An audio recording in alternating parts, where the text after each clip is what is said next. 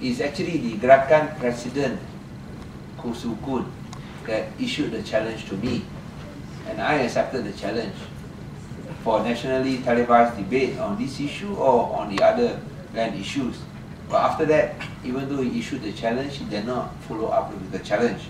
Now, to say that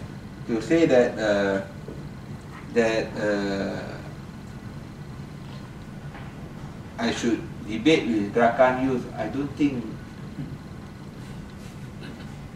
this is appropriate.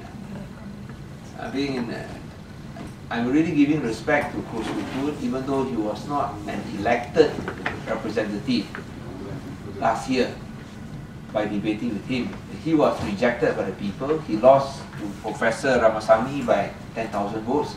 But despite that, I debated with him on national television.